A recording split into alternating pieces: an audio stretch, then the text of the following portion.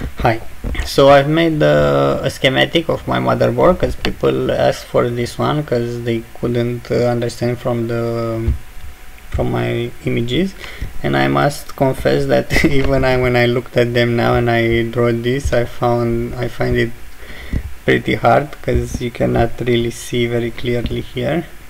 Luckily I spent so much time building this, I already knew them by heart. So this is a first attempt. You cannot print this one yet because I just made a replica of the wires exactly. Let's see, all these complicated things here are just the wires, so you can understand where the connections are going, but I will try to make in the next iteration another one that could be printable. Okay, now let me explain this a bit. So the red wires are all these wires on top, and the blue ones are the soldering here. So I will remove the top layer for now so you can see better. Okay, so here is the connector with the power. This is the ground connections everywhere, and this is the 24 volts, or you can use 12. And here we have the logic voltage, the 3.3 volts that I am taking it from the microcontroller here. It has an onboard DC to DC converter, so while you power it with 5 volts from the computer, it will have this converter. I think it can output like 200 milliamps. It's plenty for this board, but if you want, you could put like a DC converter here, connect to these lines, and put the output to connect it somewhere around here instead of here. Okay, these two are the serial. The first 4 ones are connected together. Actually, you can only put 4 on one bus, so that's why I have 4 and this one separate. Please forgive these connections because they jump a bit here, but you can understand they're just 3 connections. These caps are 100 microfarad, rated at 50 volts, because I'm using 24. This I already told you. Let me go to all the components a bit fast. So this is 100K and 1K, 100K, 1K, the same for all of them.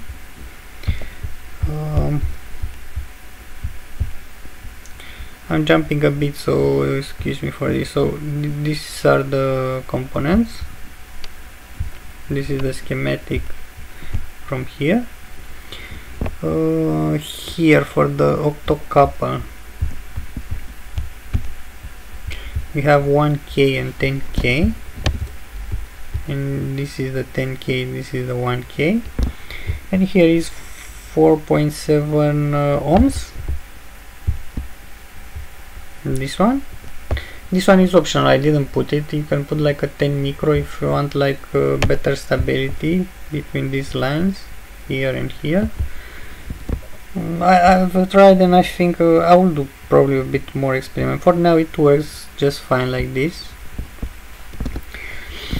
Okay, so these are just 3 connections from the and let me zoom a bit here so you can see how the transistor goes. This is gate, drain and source, and they're put a bit backwards, you see, in this position. And this is just an octocouple.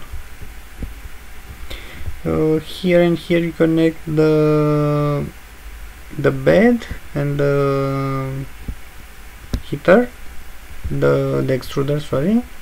Here are the fans, the part cooling fan and the extruder cooling.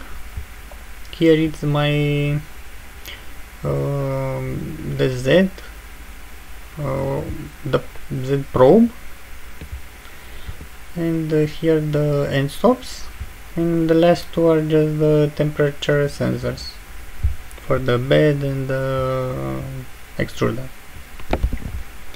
Okay, this is, I think it's all the explanations for here. These two are the address for the bus, because we have 4 addresses, so it's 00, 01, 1011. You cannot see the 1 for connections because it's on the top. I'll put it right now. I think these are already clear.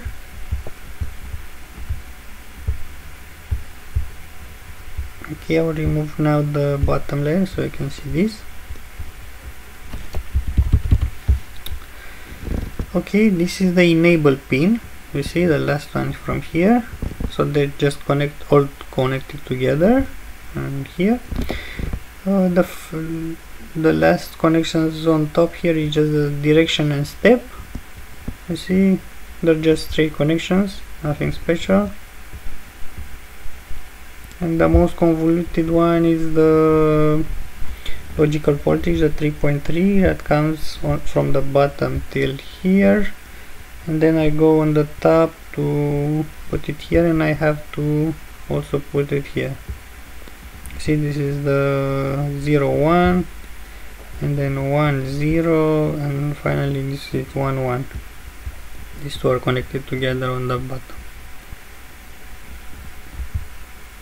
Okay, I think this is everything. I'll put a link in the description. You already have these 2 images. I'll put them as well.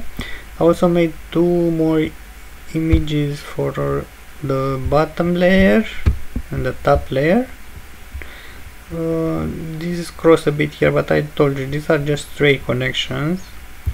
And I also will put an export of this program. It's called EasyEDA. You can find it for free on Google and download it. It works on all platforms like Windows, Linux and Mac OS, so there's no issue.